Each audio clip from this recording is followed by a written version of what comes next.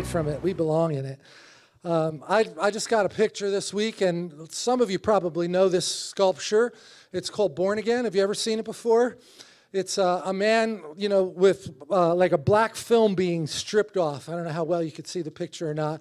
It's a sculpture of an artist, and it's a picture of somebody being born again, because so many of us felt like when we became Christians that a film of dirt came off of us. Anybody have that testimony? When you got saved, you felt like the sin was like dirt on you and that God was giving you a shower. And all of a sudden, all of that defiling, sinful stuff that we were doing before we knew him, he came in, and then instead of seeing us tainted, now he sees us white. Remember how it says that in Isaiah? He sees us through the filter of the blood of Jesus, and instead of seeing the darkness of the sin, he sees us cleansed by the blood of the Lamb. Aren't you happy about that? So that's the picture that I got, and it's kind of in conjunction with last week's picture, which, again, Josh White was the one that first sent this to me. I don't know, do you remember that, Josh? When you posted this somewhere on Facebook, and it's a picture of Jesus, like as if you had fallen in the water, and he's out on the dry, maybe in a boat, leaning over and reaching his hand down to pull you up out of the water. Can you make it out from that picture? And that was last time I spoke, which was 2 weeks ago.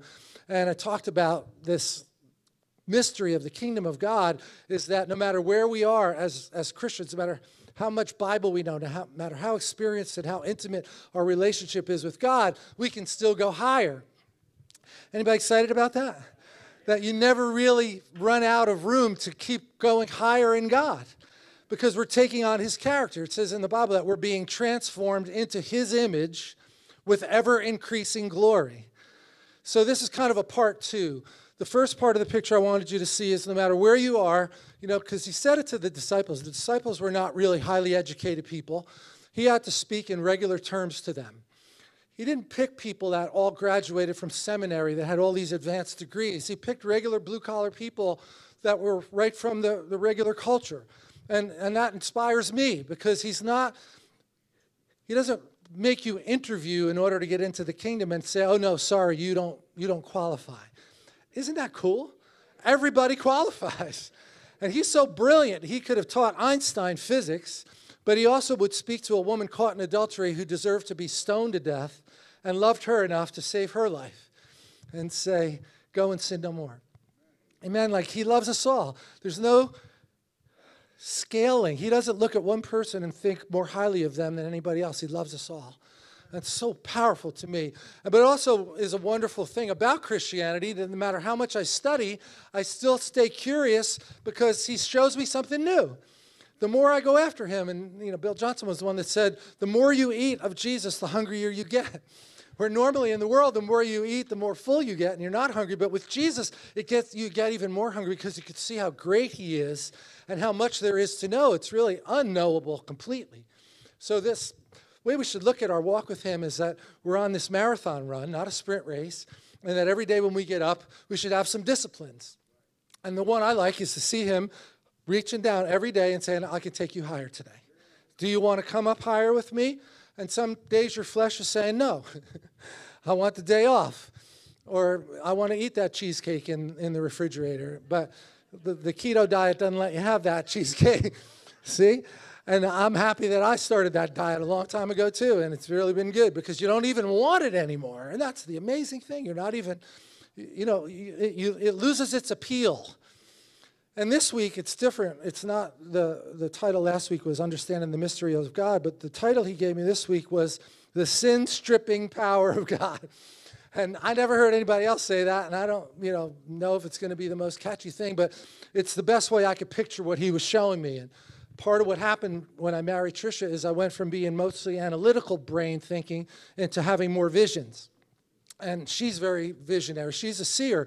And when you marry somebody, you pick up their traits, because what? Two become one. So I went from thinking more in numbers and logic into seeing pictures, and it's really helped me to understand what God is trying to say to me. So this is very different, right? So the first part is he's reaching down to pull me up. The second part is he's also stripping off that film of sin and dirt. Now, you can think of it at a high level of when you first got saved, you went from total darkness into the light of the Lord. And, if you had died the next day, you'd have been in heaven, right? But are you different today than the day after you got saved? Well, yeah. Why? Because you grew. You went from being on the milk to what? This is all Bible language. You started eating meat. You didn't want just the milk anymore. We had a guy in the church that came out of a really rough background. He was a cop in Queens, and he had a problem with cursing. This is a common thing that when people first get saved, they don't even realize they're doing it because they have these habits. Excuse me, I'm still sweating here a little bit. They have these habits that became so ingrained before they knew the Lord that they still do it after they're Christians, but they're trying to stop. You know what I'm talking about? There's a lot of things. I had a problem with rock and roll music. I was a Christian and I was saved, but I didn't realize the effect that rock and roll music was having on me. So this guy was trying to stop cursing, and it was hard for him because it was so ingrained in the way he lived. And Tricia was mentoring him early in his walk, and she hurt herself. I had some sheetrock in the garage, and it tipped over on her, and she was trying to stop it from falling on her, and it broke her wrist. And this guy said, Trish, I just got to ask you, when that sheetrock was falling, did you, in your mind, were you, because I was the one that left the sheetrock out in the garage, she was like, were you thinking that blankety-blank husband of mine, I can't believe he left the sheetrock and I have a broken wrist now? And she went, no, actually, I didn't even think that. And he went, wow. Because that seemed to him like the most amazing thing that somebody could get free. So that's that hand coming over by Jesus saying, I can help lift you out of this thing. And I'll make it easier for you that you won't even, not only will you not say it, you won't even think it. And that seemed like it was impossible to him. He thought the best he could ever do is just get enough discipline over his mouth. But we could apply this to a million different things of how sin still tries to grip the believer. Judging people could be one. You know, we all have a little inner Archie Bunker that tries to rise up once in a while. And we hold things against a whole race of people without even realizing it. So no matter how long you've been serving the Lord, there's something else he can show you about how you can be more like him.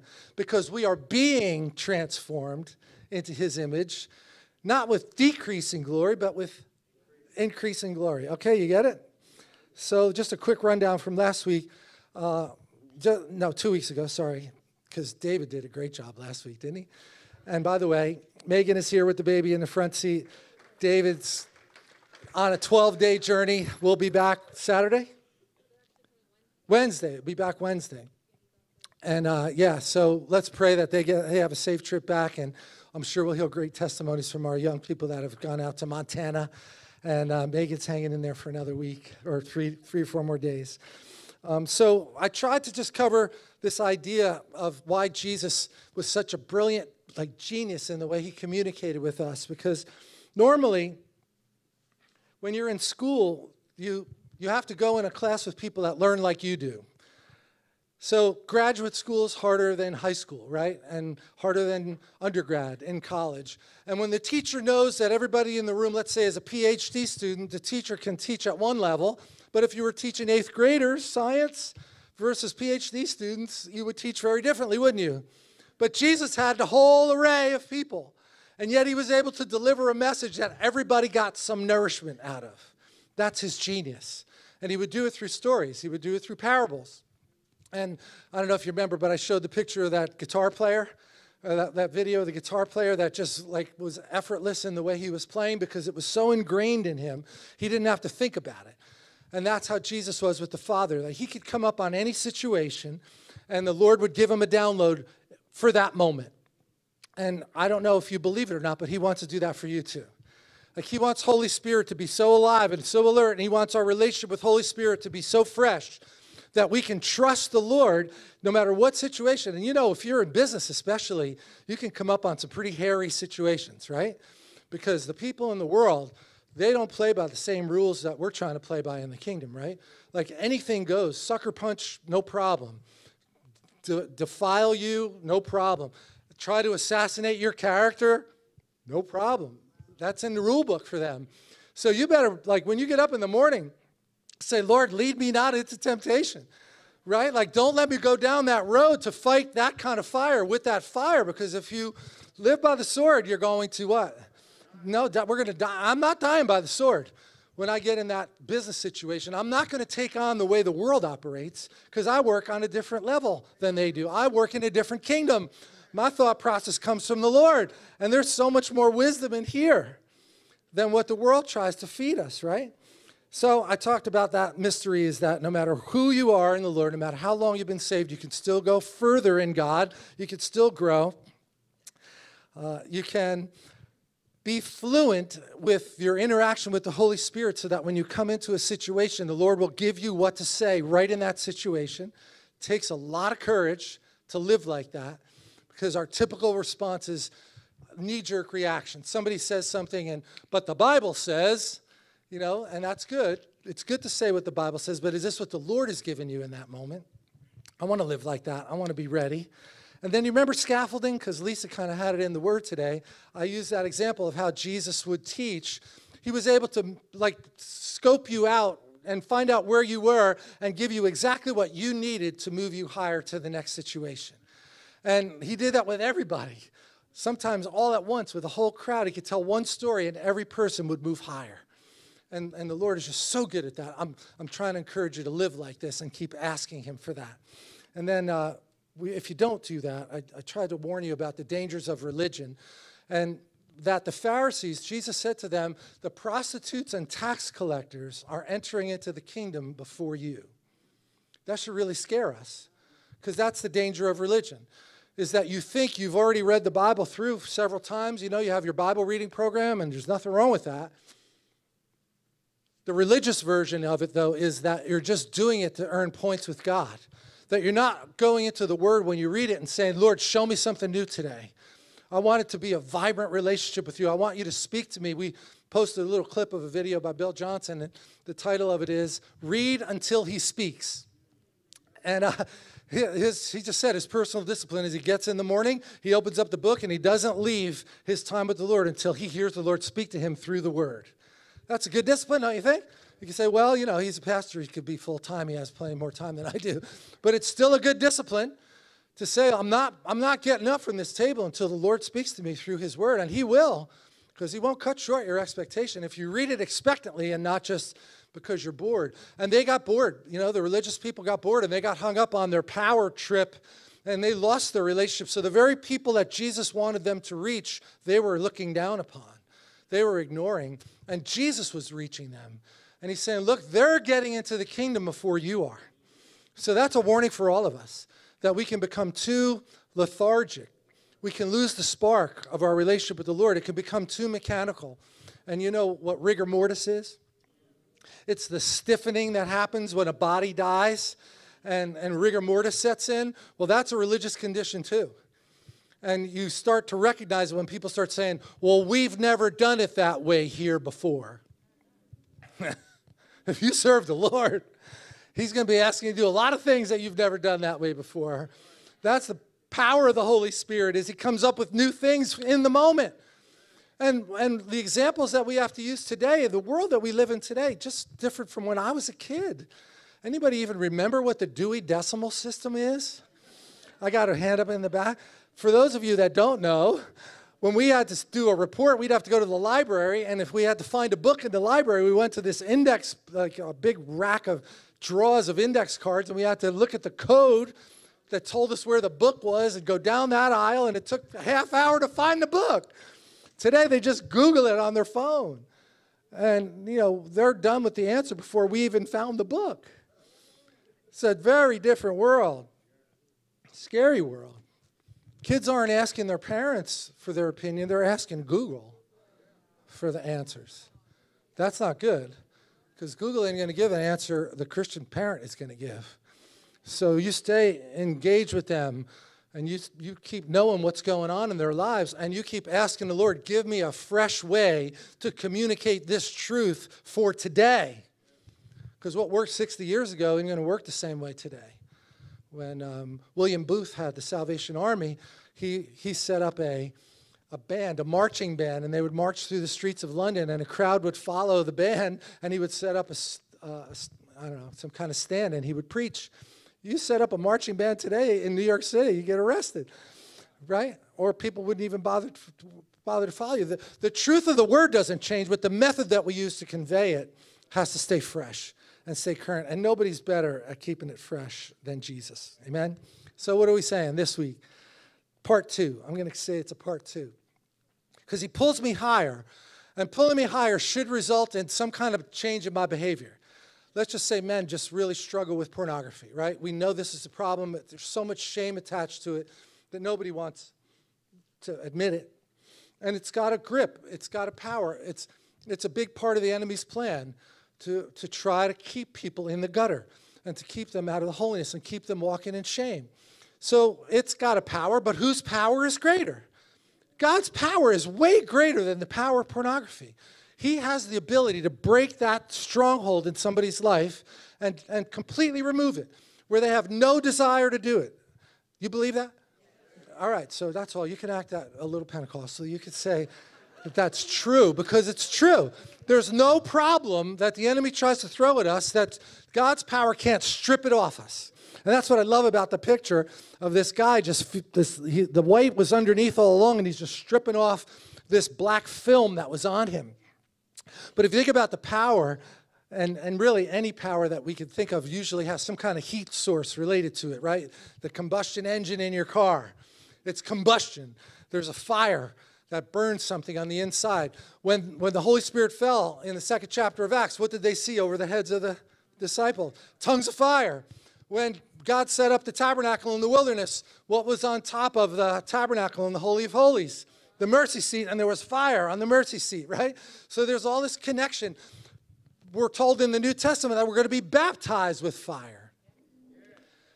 So what about the sin that's living in there is in contradiction to the fire of God that's living on the inside. Who's going to win? Well, if you submit yourself to the Lord, he'll burn that thing off. And all the dross and stuff that doesn't belong in there, if you yield yourself to him and say, Lord, I hate that thing so much, I'll do whatever it takes to walk away from that forever. I don't ever want to look at that stuff again. It's so defiling, not just to you, but to the people in your lives. And you might not even fully realize. It's the same with cursing, right? It's defiling. It's a sin to curse, the Bible says. But in our culture, it's just some kind of show of manhood or womanhood. I don't know, because the women drop F-bombs in the workforce as much as the men do, where I work anyway. So look, I'm not going to have to fall victim to that. I don't have to be defiled by that. He's stripping the sin away from me as I submit to him. And we don't get to a point where there's not still something in there that can still be stripped off. As soon as you think you've arrived, then pride would have to be stripped off. So, Selah. So I put these 3 things down. God strips sin of its power. None of Satan's strategies can win. And I just love that one. I'm going to probably repeat it a few times today. Satan has strategies. And if we're slumbering, if our spirits are slumbering, his strategy will win because we're not alert. We're not that alert watchman on the wall, and Satan has these strategies that are going after you. How many times have you been driving in your car, and the radio's on, and it's just kind of playing in the background, and if somebody asked you what was on for the last 5 minutes, you have no idea, right?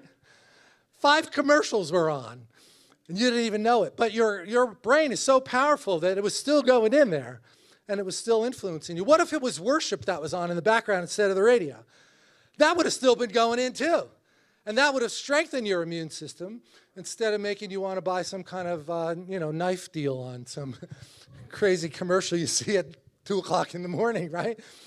Because your spirit's alert, but your conscious is not always aware of what's coming in. So his strategy's there. He's going to try to use a strategy against you, but I love it. It says none of Satan's strategies can win. And then I put our decisions are tested in fire. All right, so you with me? You ready to go on a little journey? Try not to take too long. These are the 3 points I'm going to try to make. Just 3. That shouldn't take too long. God strips sin of its power. None of Satan's strategies can win, and our decisions are tested in fire. So we're going to just look at some scripture, okay? This is the first one, Philippians chapter 1. And when I say hold it up to the fire, I'm sure some of you have heard this analogy. But back in the day of the Bible, when the Bible was written, people were still making pottery. And especially in the Old Testament, we're told that, we are the clay and he is the potter and put us on the wheel, Lord. And that's a whole message in itself. Lord, shape me into this vessel of honor in your house that I can carry your glory. But what would happen when they would have a crack in the pot? They would put wax on it, and they would try to cover it up. But if you were a wise buyer, one of the first things you did when you went to buy it is you would bring that pot and put it near the fire. And you would test it with fire, because if there was any wax in there, what would happen? It would melt. Pretty smart, right? Because it has to get fired up in the kiln when you first make it. But if you try to put wax in there, boy, that'll apply on a lot of things, right? Where we try to take shortcuts and we put wax over things instead of getting to the real root of the issue. It works in the short run, or at least we think it works in the short run. Lies are like that, right? You tell one, it looks like I got away with it. Tell 50, you can't remember all the lies. Big problem. But the devil tries to make you think it's working. And like, God, yeah, don't worry. I know God said thou shalt not lie, but you can get away with it. No, okay, you can try it if you want, but we've learned the hard way that doesn't work. Better just be honest right up front. Those shortcuts are not shortcuts, amen? So what does it say? Philippians 1, hold it up to the fire. This I pray, that your love may abound still more and more in knowledge and in discernment, all discernment, that you may approve the things that are excellent. Now, I don't know about you, but approve the things that are excellent really didn't resonate too much with me. Like approving something just didn't sink in with me. So I looked in other versions, and I found this one that made more sense to me. It says, so that you may be able to test and prove what is best. So what's he saying? I'm praying that your love will abound more and that you'll get knowledge and discernment so you can test things. All right? If you remember, I said the number 3 point I was making today is that we test our decisions in the fire. So you see what he's saying? I want you to have more knowledge and discernment so that you know that every decision you make matters. They look small, but they're not, because your whole life is really just an accumulation of all the decisions that you've made. Like, we heard a testimony of somebody that lost almost 100 pounds. And it's been a while that you've kept it off, right? How long has it been? 2 years. That's, because losing the weight's one thing, but keeping it off is really the hard part, isn't it?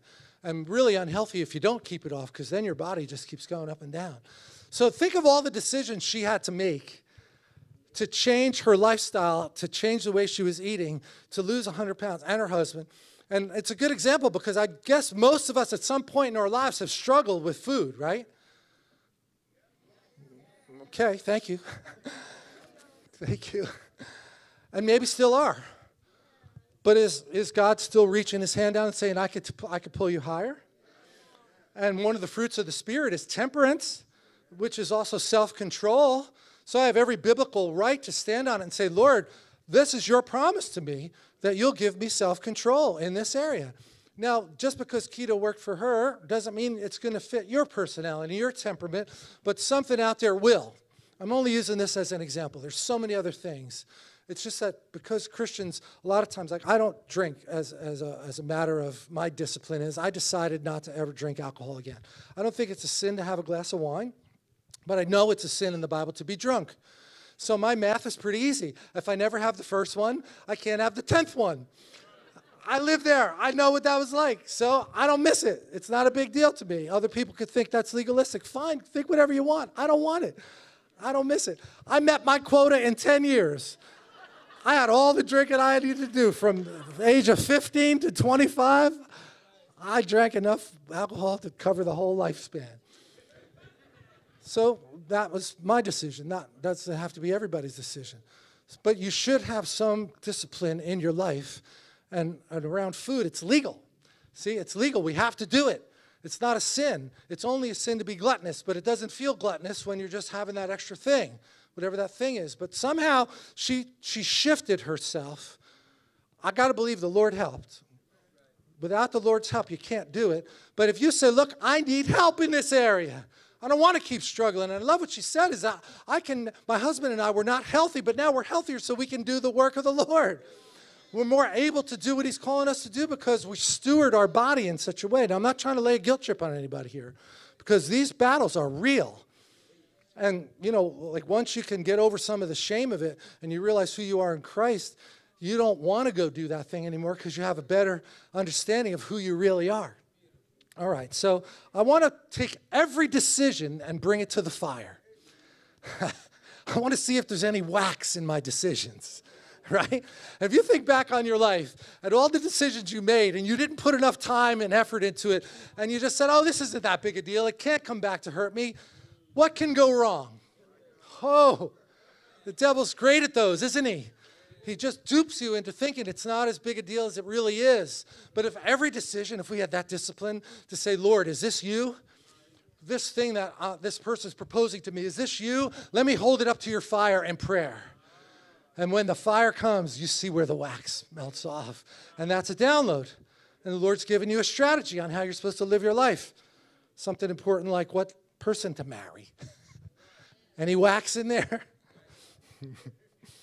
All right. Selah. Here's the next part. It's from John 1. I think it might be one of the most well-read chapters in the Bible because most people, if I took a poll here, when you first got saved, what did they tell you to read first? The Gospel of John. So where did you start? Chapter 1. So this is probably one of the most well-read scriptures ever, just on as far as the number of times it's been read. And you can still find something new in it. Isn't that amazing? I did this week. I found something new. It says what we probably are all familiar with. In the beginning was the Word. The Word is with God, and the Word was God. So who's the Word in that scenario? Jesus, and that's a new concept to a lot of people. We think back to Genesis 1, in the beginning, God, and now John is starting the new gospel in the New Testament. In the beginning was the Word. So in the beginning, God. Again, see, John's pointing you back and saying this is the new version of Genesis. He was in the beginning with God. All things were made through him, and without him nothing was made that was made. And here's what I want to focus on. In him was life, and the life was the light of men. Who's that? Jesus came in the midst of the darkness and shined a light just by the way he lived his life. And he's the light of the world. And then he said that we, in the Sermon on the Mount, we are the light of the world. And light belongs in darkness. So we live in a part of the country where there's a lot of darkness, right? I mean, I guess in most parts of the country there is. It's just very in your face around here, especially if you cross the Hudson River and get into New York City. It's really in your face. Well, but we shouldn't be intimidated by that. The light in us is brighter than the darkness. God's power strips away the sin. That fire comes up on the inside, acts like a furnace, and whatever film of dirt is on there, it just melts off because it can't stand the heat. That's how I want to live. In him was life, and the life was the life of, the life was the light of men. And this was the hard part for me that I picked up something this week. It says, and the light shines in the darkness, and the darkness did not comprehend it. That's the New King James Version, which is what I tend to read as kind of my standard. The darkness did not comprehend it. You know, when you think comprehend, it's more like me trying to understand quantum physics. Didn't comprehend it, couldn't understand it. And it's really the word, there's so much more to this word than that. It's not that the light just couldn't understand it, because you know a lot of people that aren't Christians right now, you present the gospel, and they're like, I'm glad it works for you, but I don't get it. True? You run into that? Well, you have to ask the Lord for a new strategy. What's the key to that person's heart? What do they need to hear that will open up their eyes? So look at the next one. I went and looked at other versions and how this word gets interpreted. Comprehend is only one version, but there's many others.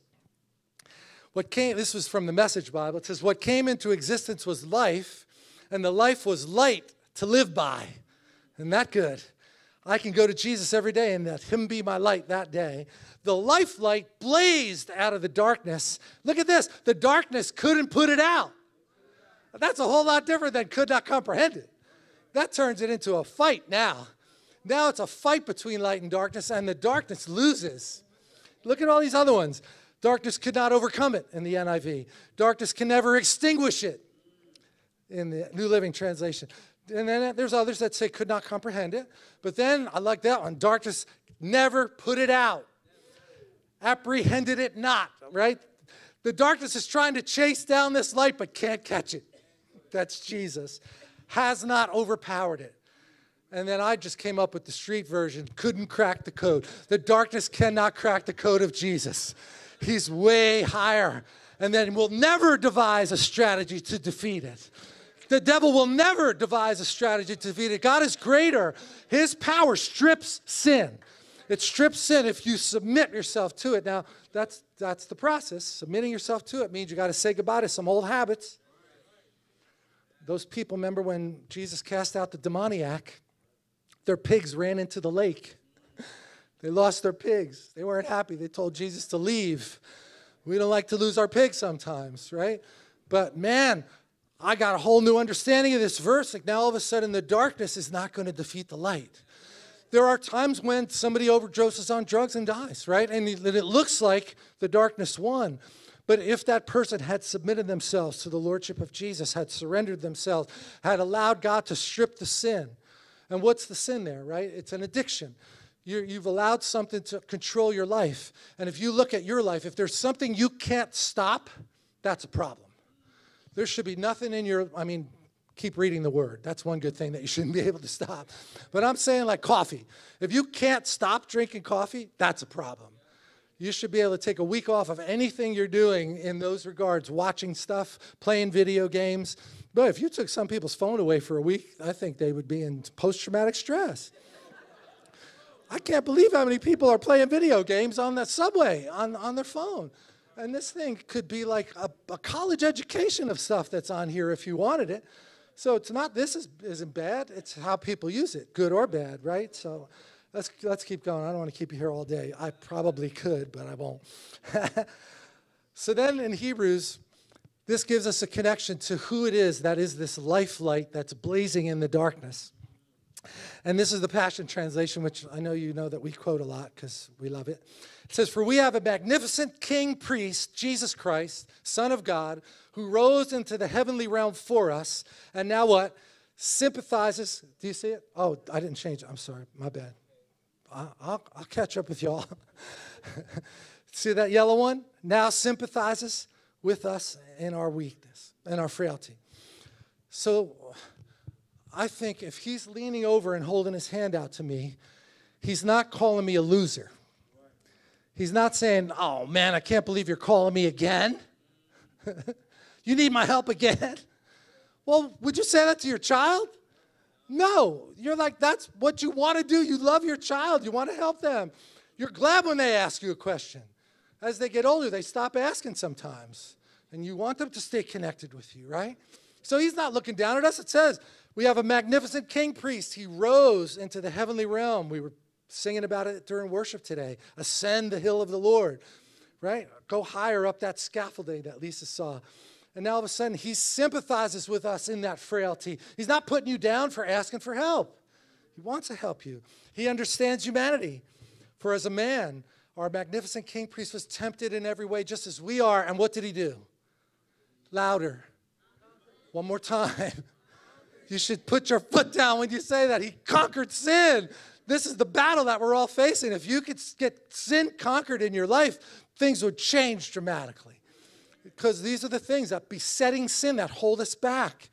We've got this dual track running in our lives where these addictions are holding us back, or whatever that besetting sin is. It could be arrogance, it could be pride. I heard somebody call arrogance like a coating of arrogance. And you can picture that on the Pharisees, can't you? And then Paul, he's all, before he got converted, he was called Saul. He's on the road to Damascus to go kill Christians. And all of a sudden, that coating of arrogance, when the light was shining, it burned it off, didn't it? He couldn't even see. It was so bright, he couldn't even see. And now that coating of arrogance became humility. And now he's blind and has to wait for somebody to come and pray for him until he can see again, right? So that could be any of us in any area. We could be getting too haughty or too prideful. And it's funny, you could be working well in 99 areas in your life. But if there's one area, he's like, "Come on, I'll help you higher. Come up a little higher. I'll strip that sin off you. I'll turn up the heat, and it'll burn that film off, and you'll come up higher." And you know what? You won't go back. You're not going to want to go back. Because once you've tasted the real thing, man, you don't want the fake. All right, I'm moving along here. When Jesus, this is at the end of the gospel, and he's coming into Jerusalem in Luke 19. It says, when he caught sight of the city, he burst into tears with uncontrollable weeping over Jerusalem, saying, "If only you could recognize that this day, peace, it's within your reach. I'm trying. Look up. Stick your hand out. Peace is within reach, but you're not seeing it. Because what? They just rejected him. He didn't come in a form that they expected.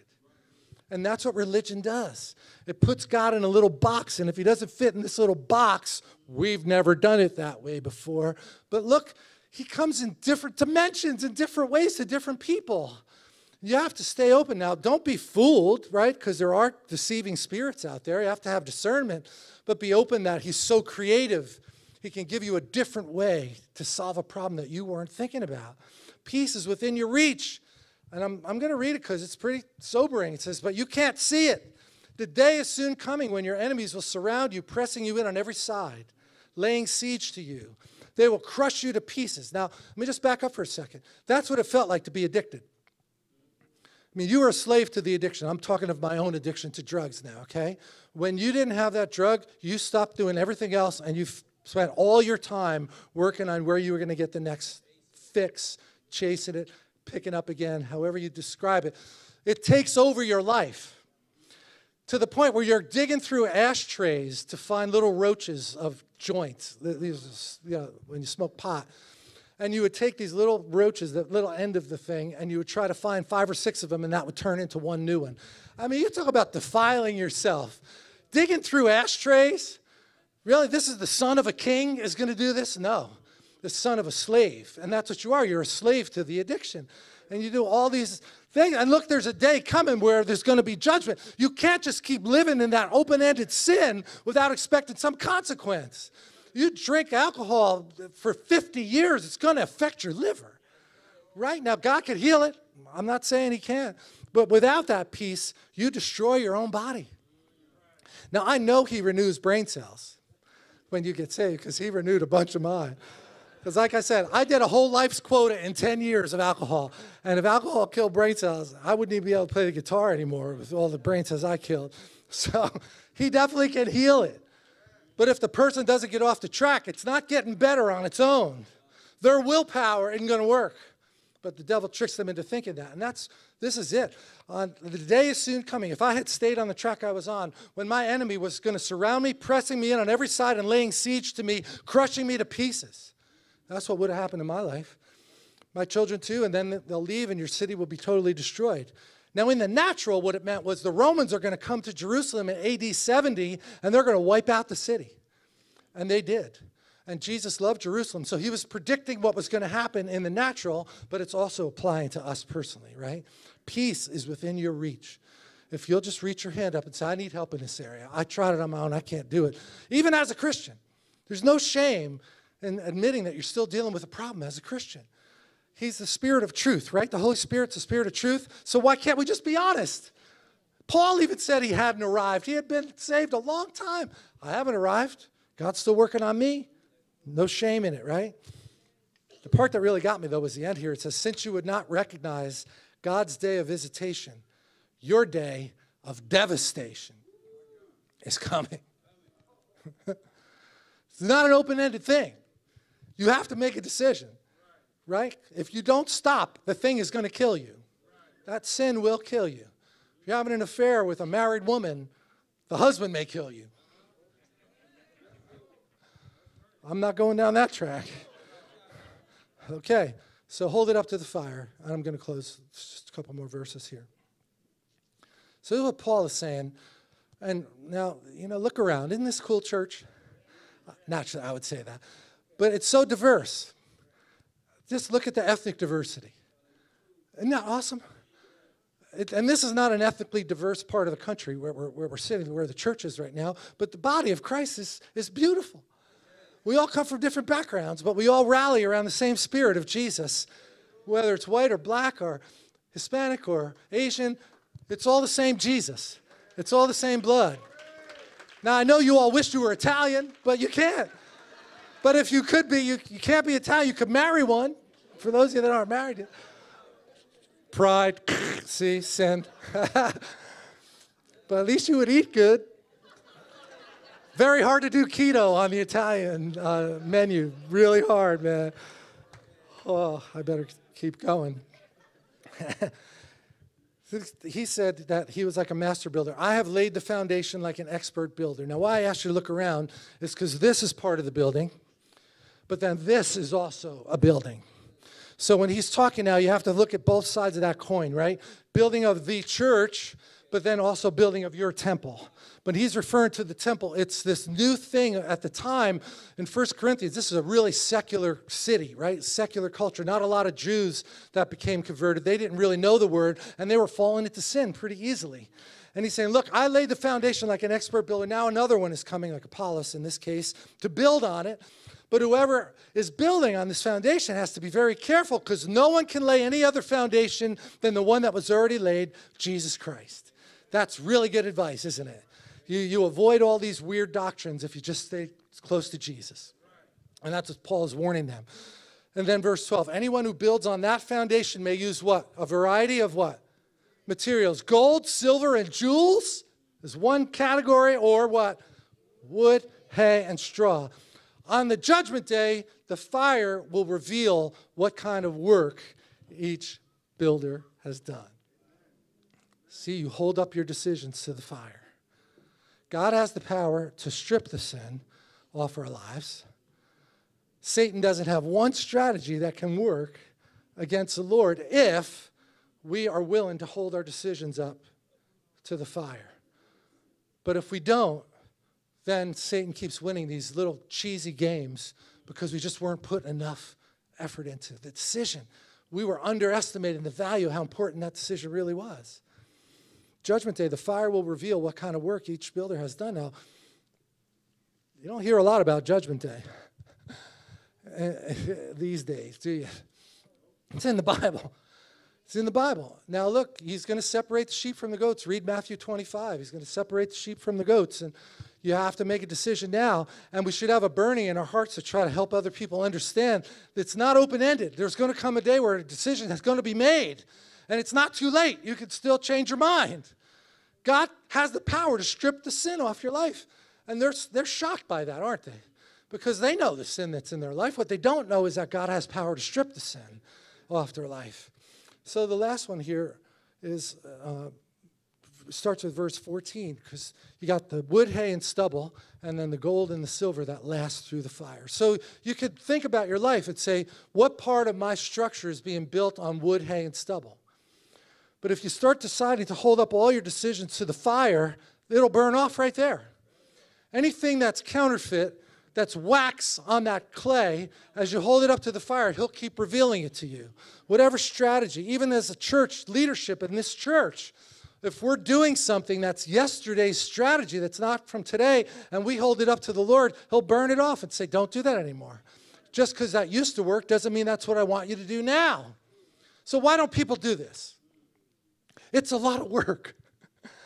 The easy thing to do is just lean on what worked yesterday. But that's not God. He wants you to hold every decision up to that fire. And Paul's saying if the work survives, the builder gets a reward. So after the fire comes, whatever's left is what he wanted you to have all along.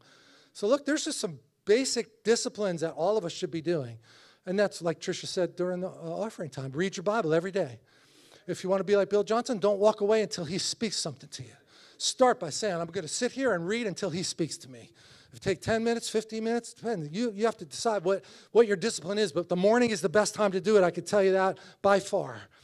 Do it in the morning. It sets your whole day. It'll change the course of your decisions during the day. If you start by praying in tongues in the morning, reading the Word of God, committing yourself to Him and saying, lead me not into temptation today. Every time I get in one of those situations, I want to see that hand reaching up. I don't want to see that film just being melted off me because your power is too high. When that temptation comes, I'm not going to be tainted by that thing because you put more strength in me.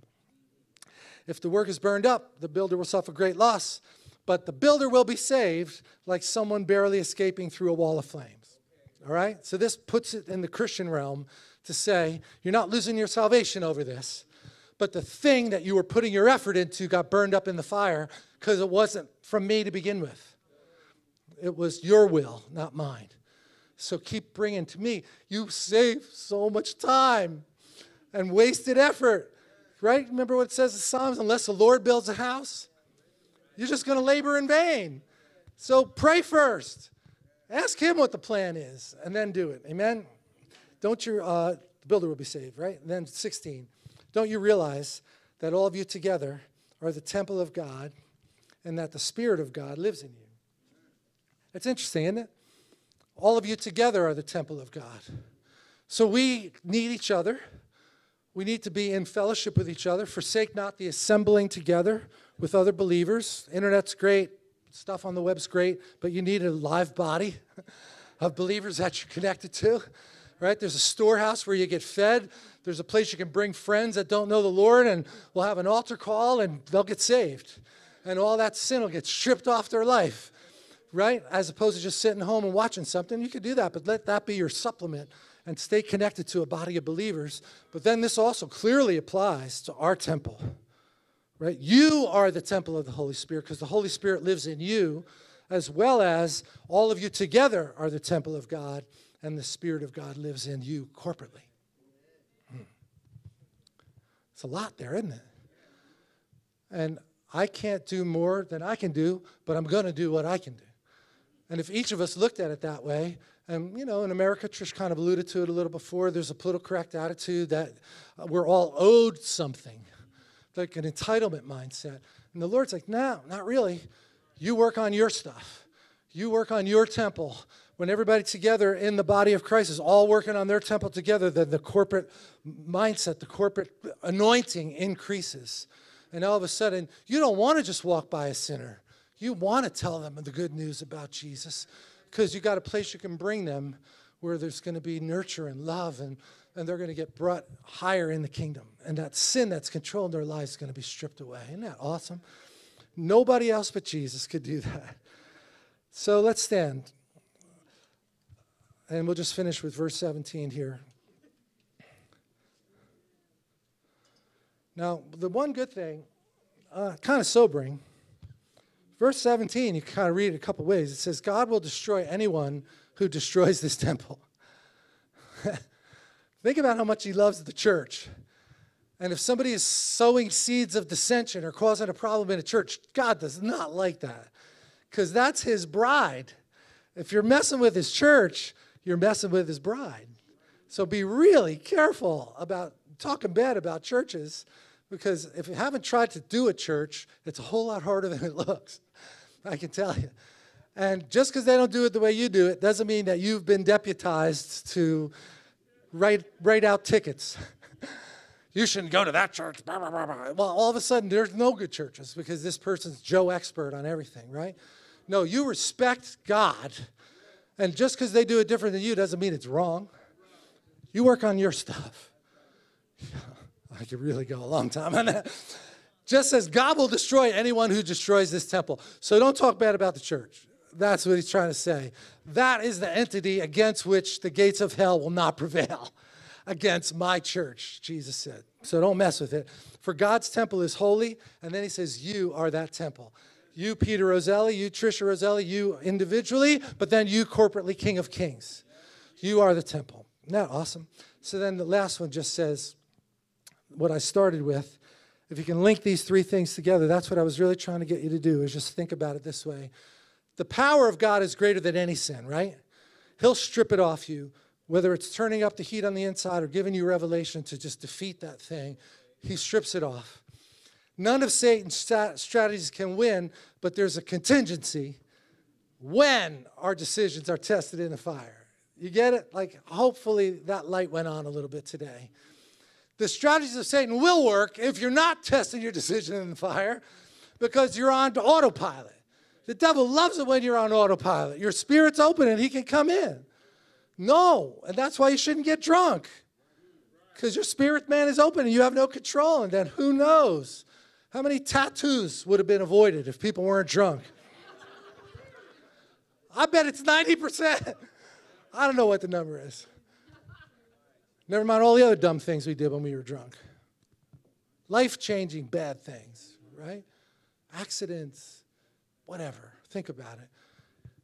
If you could just think about Satan's strategies to try to get you out of control of yourself, and you say, no, I'm holding every decision up to the fire of God. And then I believe this is true. God strips sin of its power, and none of Satan's strategies can work when you hold your decisions up to the fire. So could you lift your hands for a minute? And we just say, Lord, burn this message in. No pun intended, but burn the message into our hearts, because we want that fire on the inside to keep increasing. Everywhere we look, there's a baptism of fire. There's the Holy of Holies, and there's a fire on the altar that never goes out. There's the tongues of fire over the apostles in the 2nd chapter of Acts. You just bring it everywhere to show us that your light is there, and that when that heat gets turned up, the film of sin just gets melted away off of our lives. And help us see that other picture, Lord, that you're holding your hand out to us in any situation, regardless of how difficult it may look or impossible, or how many times that we've tried something and it didn't work. We say discouragement is broken off of your people today, because you are greater than discouragement, and that your power will lift us higher. We are the corporate body of Christ, and against your church, the gates of hell will not prevail. So I just empower your church, Lord, right now, as we have our hands up, you see who we are today. We want a download from heaven of that anointing that you have individually for each one of us to go out and operate in our gifts. We don't have to be jealous of other people's gifts. You want us operating in ours and staying in that lane where we're most effective, Lord. As we go out this week from this service today, let us see great fruit, 30, 60, 100-fold times return on the investment that we make. We make a decision to hold all our decisions up to you, and let the fire test it for its authenticity in Jesus' name. Amen. That's a good decision. Can we just stay for one more minute? Just in case there's somebody here that doesn't know the Lord. And if you have friends, you should bring them to church. Amen. Don't worry if they're going to like the music or not. It doesn't matter. The Lord has a way of working with them, right? So this isn't real complicated. It's just a decision that you make in your heart. If you don't know the Lord and something rang true today, it resonated with your heart that this sounds true, there's a lot of people here who would agree with you. It was the best decision that we ever made. So what we do is we just say a prayer. And church, could you pray? If you're a Christian, there might be somebody here that doesn't know the Lord. Remember how important this decision was in your life? I remember in my life, it felt like my feet were nailed to the floor the day that I was wanting to go up and accept the Lord. And I just stepped out of my shoes and said, no, you're not keeping my feet nailed down, Satan. But there could be somebody here right now that this is their decision point right now. And they could retreat back into darkness, or they could walk into the light. Amen? So pray, church, okay? Pray. Lord, we thank you for that person that's here, that you will give them that insight and that enlightenment, open their eyes to see the truth of the Word of God. All right, so let's just say a prayer together. If you're that person, you could say it with us, and we're just giving you an introduction to the Lord. So, Heavenly Father, I come to you in the name of Jesus. I recognize I fall short. I have sin in my life, and I need to be saved. Can't save myself, but Jesus can save me. Oh, fully understand it all, but I feel your love today, and I want that love in my life to overcome the power of sin. I turn away from my sin. I repent.